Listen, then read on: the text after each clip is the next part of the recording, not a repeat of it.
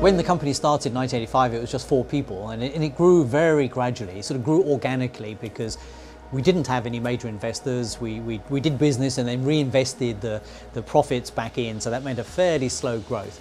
But in the 90s, it started to accelerate, and in the last decade, since 2000, we have been achieving nearly 20% per annum year-on-year growth, both in terms of our revenues, which is, as I say, nearly all export earnings. And I think to date we have approached nearly 400 million now in export earnings. And of course in people, the company has grown. It's grown from the original 4 people now to something like, say, 320. Alongside then is the 100 people in the Space Centre, so the total army is around about 420. So that's quite a significant contribution to employment in a very high technology, highly skilled area. Conventional satellites at that time were really about the size of a London double-decker bus, and also they cost hundreds of millions, sometimes even billions of pounds. What we were trying to do was to see if we could shrink all of that down into something the size of a domestic fridge or domestic television. Now, it wasn't possible to have all the capabilities of the big satellites in such a small box, certainly initially, but what we were able to do was to build a very small satellite which was highly capable at a very small cost. And that really created the whole concept of what has now been called the microsatellite, which was to do really for space what the personal computer did for computing. Our early satellites were really about proving technology. Today we're very familiar with digital cameras, everybody's cell phone, etc. Well, back in the 1980s that was a very new technology, and so we actually flew some of the very early British digital cameras, if you like, on our first 2 satellites. This board here is the digital camera from our 5th satellite, launched in 1991, and it needed all this electronics just to drive the sensor that makes the images. Well, images still plays an important role for us, and a current set of missions, known as the Disaster Monitoring Constellation, has played a unique role in providing worldwide coverage of natural disasters. And right now, for example, the satellites are involved with the Pakistan flooding disaster, the Chinese landslip disasters. In fact, we'd established the Constellation in time for the Asian tsunami disaster, and that was one of the first really big missions that the satellites were used to image the affected area and to provide those images effectively as maps to the humanitarian workers.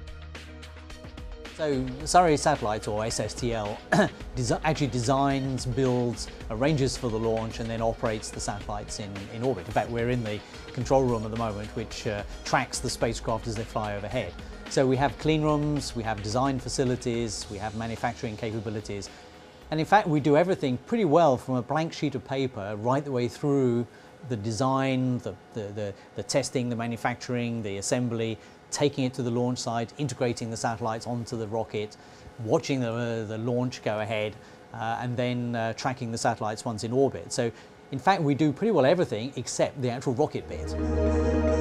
In January 2010, Surrey Satellite Technology Ltd won a contract to produce 14 navigation payloads for Europe's Global Navigation Satellite System programme. And space is one of the sectors where, despite the recession, we've seen key growth, and in a recent study put forward to the government, it's become clear actually just how important space is to the UK economy, and how this high-tech area really has weathered the recession and gives us an opportunity to actually grow our exports and our industry generally.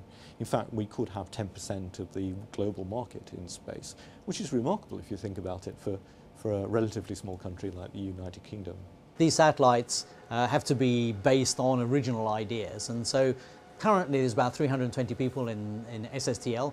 We have another 100 people very roughly in the Surrey Space Centre, which is the academic research institute, if you like, for the company, working very closely together.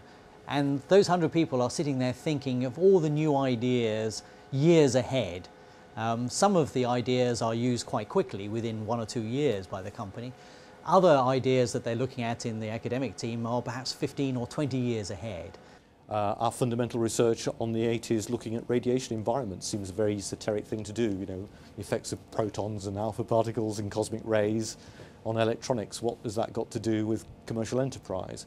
Well, that fundamental knowledge and expertise we built up in the university has enabled us to advise SSTL how to best build their satellites to survive the harsh environments of space, and therefore to get a real commercial benefit. And there are many examples of that. Right now we're working on new kinds of propulsion technology, for example, very apparently, on the face of it, very esoteric forms of propulsion, using not chemicals but using electric and magnetic forces. Now we think that this will be very valuable in the future for the control of spacecraft. So the first steps are being taken in the university, and they will be exploited commercially in hopefully the not too distant future. And those are the ideas that we will use in the future, and of course on which the company's business will depend. In this type of field, as in the IT business, everything depends on innovation, thinking ahead and being first to market with new ideas. So having an academic research team which is thinking about the new requirements, the application of new technologies for years ahead is absolutely critical to the company. And in fact, if you go back and look at many of the missions and the instruments and the satellite designs that we're using today, they had their genesis in the Space Center, sometimes 5 years ago, sometimes even 10 or 15 years ago. What is particularly unique about the setup between Space Center and SSTL is that ideas can come into from the Space Center, academic research gets fed into the company then essentially builds and launches those. The results of those go back into Space Center, and that wheel turns and feeds the research exploitation cycle. Having the two organizations sort of co-located and working so intimately together really makes that work well. And it sounds very simple, but actually it's something that, whilst it's trying to be emulated elsewhere, very rarely actually works. And so we're quite proud that we managed to make it work here.